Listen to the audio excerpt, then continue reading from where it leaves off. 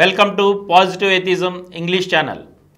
In continuation from the last episode, I am going to continue the article Atheism, a Way of Life written by Dr. G. Vijayam, the famous atheist and social activist. Caste system and religion. We need a new outlook and approach to tackle the present day problems. Religion is losing its hold on human affairs and it is being irrelevant. Hence, religion is turning into religious fanaticism. It is said that religions preach peace, but now they fell prey to fundamentalist and religious fanatics. In the name of propagation of religion, business magnates entered the fray and they are controlling and enjoying all the resources. The people are forced to believe that they achieve their salvation through prayer and obedience to God. With the result, the questioning spirit is not developing and they are not challenging the oppressive and outmoded beliefs and customs. Propagation of atheism necessitates building of alternatives to religion. With the untiring efforts of social reformers, the fight against caste and untouchability has begun in the modern period. Every social reformer is a rebel in his own period. He or she challenged old and heinous customs and tried to make the world a better place to live in. The caste bonds are loosened in the modern India, but casteism is increasing. Casteism is eating the vitals of the nation. Caste consciousness is growing.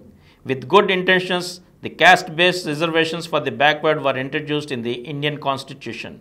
But half a century of experience has shown that caste-based reservations led to the development of vested interests to promote casteism and also thwarting the march towards reducing the caste consciousness.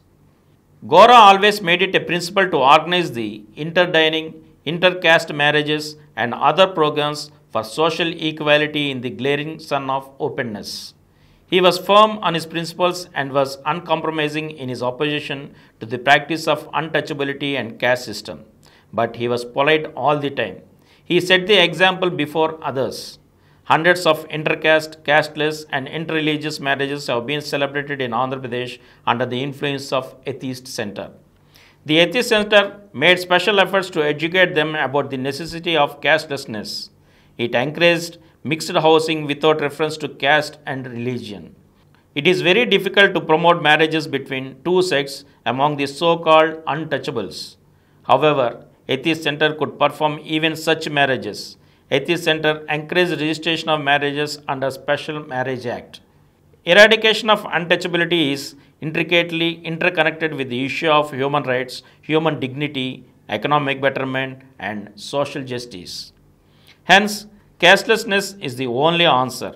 Intercaste marriages, casteless marriages, and interreligious marriages pave the way for national integration.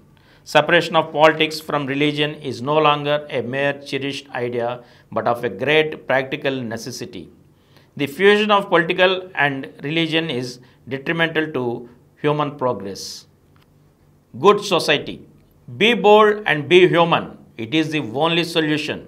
As Gora stated that theism only created some good individuals but not a good society. The march towards a post-religious society is a must. The pace will be accelerated when a movement is adopted.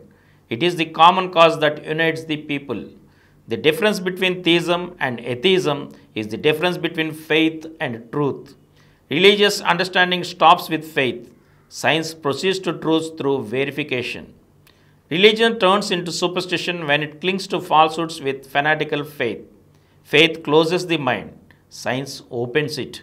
Freedom is the opposite of the slave mind, and so it is the essence of atheism. In positive terms, atheism represents the feeling of freedom and truthfulness.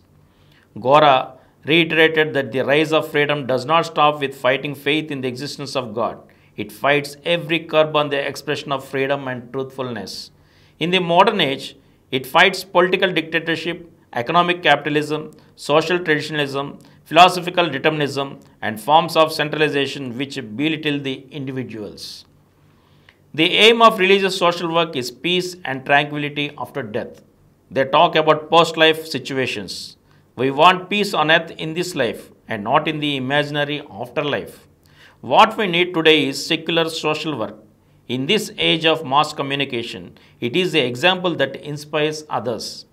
Let us strive to do away with the stronghold of religion. When religious influence is lessened, the people of Asia, in particular South Asia, harness human power and human energies for creative and constructive purposes.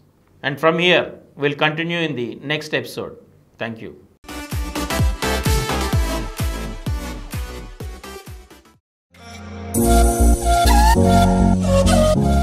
For more videos, please subscribe to this channel Positive Atheism and activate the bell icon.